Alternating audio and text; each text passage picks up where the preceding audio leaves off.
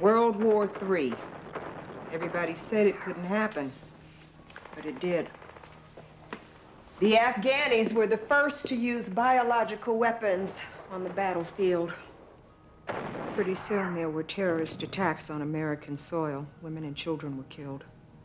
The United States retaliated, but with a biological weapon the military claimed was more humane. A genetic virus designed to attack only the Y chromosome.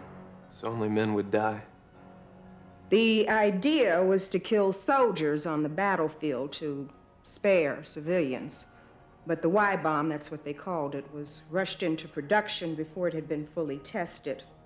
The virus mutated and became highly contagious. Once it was airborne, the disease spread faster than anything anyone had ever seen before. It was incurable. There were outbreaks around the world. Young boys were especially vulnerable. Within months, 97% of the world's male population had been wiped out.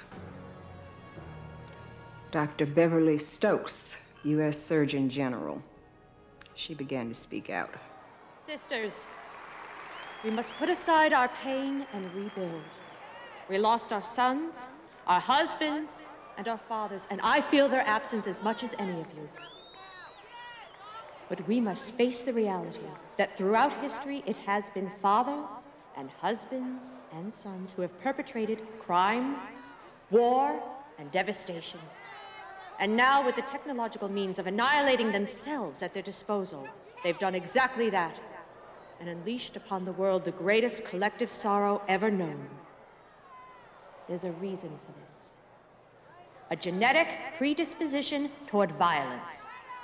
Did you ever ask yourselves why virtually every inmate on death row was a man?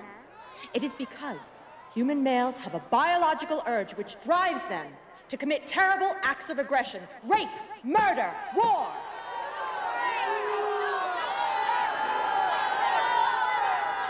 But this last terrible act has provided us with an opportunity, a chance to rebuild for our daughters and our granddaughters a world without crime, without violence, without war. A world without men.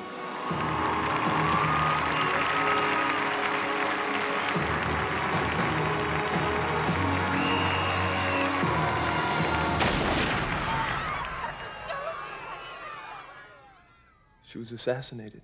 By a man who had survived. Her death proved her point. Men were dangerous and violent.